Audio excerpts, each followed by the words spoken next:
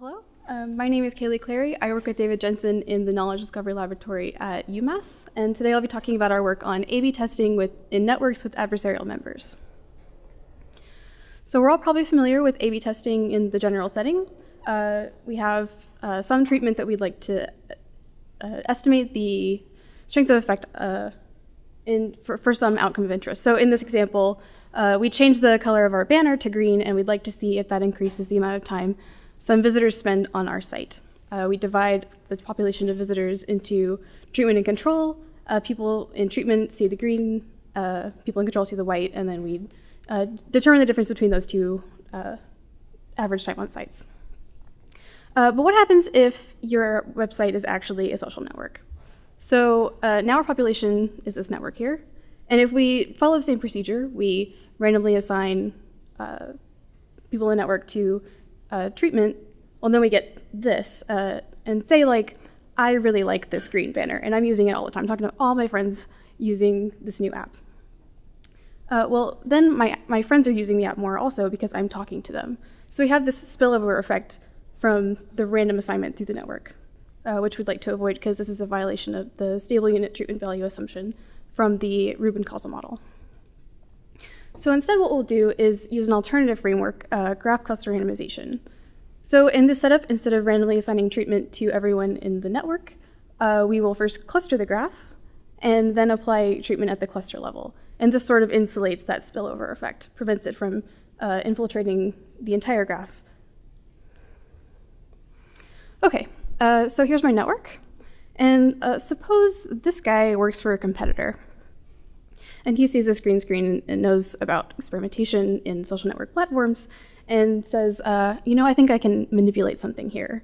I think this is a great addition, but I think people are going to want to use it more, so I'll just stop using the app.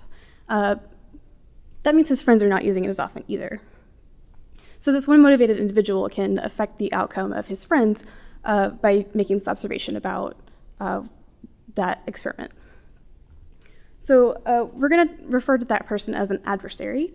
And generally, these are participants in the experiment who would like to influence the estimate of interest. We're going to be looking at average treatment effect, but you can imagine using other estimands. And so what these individuals would like to do is either two things. You're either increasing or decreasing the estimate interest. This will introduce bias into the estimate. You could also consider an individual who just wants to introduce random behavior to the estimate, and this will increase variance. We'll be focusing on the situation where you want to introduce bias. So obviously, the competitor is an easy version of this situation, but you can also imagine alternative definitions for or motivations for adversaries. It could be a bot where cosmetic changes to your website aren't going to affect any of their behavior, so that's non-compliance. Or I saw this one personally. Right after Facebook rolled out the emoji reactions, someone commented on an article about how they might use that data and said, well, I don't want them to use my data, so I'm just going to respond with the opposite, which is really not what Facebook wants. But that's one way someone might preserve their privacy is by acting as an adversary. So we're acknowledging that these other behavioral models might exist, but in this work, we're just going to assume that if there's more than one adversary in the network, then they all have the same behavioral model. Okay, so we know how to deploy treatment across the network. Now we'd like to estimate the effect of that treatment. So we'll use the framework from GUI, their group from LinkedIn, from their triple dub paper in 2015. And basically, this just says that my outcome is a linear additive function of treatment. So basically, you're affected by your individual treatment status, the treatment status of your friends, and the outcome of your friends.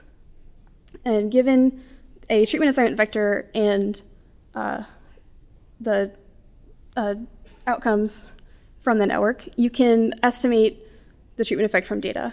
We're looking again at ATE, which is just the difference between global control and global treatment across the network. And it's really important to note that this is a linear additive function. This is what most of our analysis is built on. So there are a couple other things other than adversary behavior that you'd want to consider. One is adversary placement. So we looked at two different paradigms, one where adversaries are dispersed randomly over the graph, and one where adversary placement is targeted. We looked at up to a dominating set. So a dominating set is when, for any member of the network, they share an edge with at least one adversary. Something else you'd want to consider is the relative influence of these adversaries on their neighbors. Think about two different nodes, one with 2 friends each, two different nodes with 100 friends. One of those nodes has, each of his 100 friends has 2 friends each, and the other person, each of their 100 friends has an additional 100 friends each. This first guy is going to have a much higher influence on his neighborhood because they all have low degree, compared to this other person where each of those degrees is much larger. So we're using the column sum of transition probabilities across the graph to represent that influence. This guy has influence of 1.3 repeating, compared to this guy, which has 4.83 repeating. Notice that the second one has more connections to nodes with low degree. Okay, so now we'd like to derive some sort of bound or derive directly the bias in ATE induced by adversary behavior.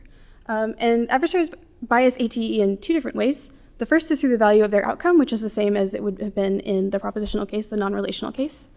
And the second is through the effect of their outcome on their neighbor's outcome. But this is tricky because we're still trying to estimate the true network effect, and the strength of that effect depends on the true network effect. So it's kind of circular. You can estimate it, though, by weighting it by the relative degree of your neighbor and the distance between an adversary and his neighborhood's average outcome. Basically, this influence metric we looked at earlier, weighting the difference between an adversary's outcome and the mean outcome of his 2-hop neighborhood. So we looked at some experiments. This is just for SBMs, but we also looked at small world networks and scale-free networks, which I can talk about offline. Basically, this shows that as we increase the pure effect, the bias goes way up, especially for the dominating case, compared to increasing treatment effect across the network. You increase, it stays relatively the same. We also showed that as you increase the number of adversaries in the network, the bias goes up, which makes sense. So in summary, we derived expressions for the bias induced by adversary behavior. We also empirically demonstrated a vulnerability in network A/B testing to manipulation of AT estimates from exploitation of peer effects. We showed that if there's a strong peer effect in the network, then there's a serious problem if you have adversaries that are trying to exploit that. And we also looked at the difference between randomly placing these adversaries and targeting them specifically. That's all I have. Thanks.